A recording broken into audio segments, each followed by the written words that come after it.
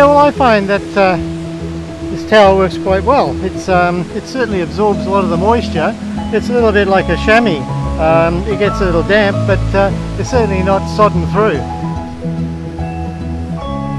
There's not a lot of sand around here for me to try, but I'm sure I can get to do that another time. So Tesalate, not only for the beach and for bikinis, but certainly for the bush and doing a bit of bush camping and getting out and about. I might have another swim just so I can dry off again.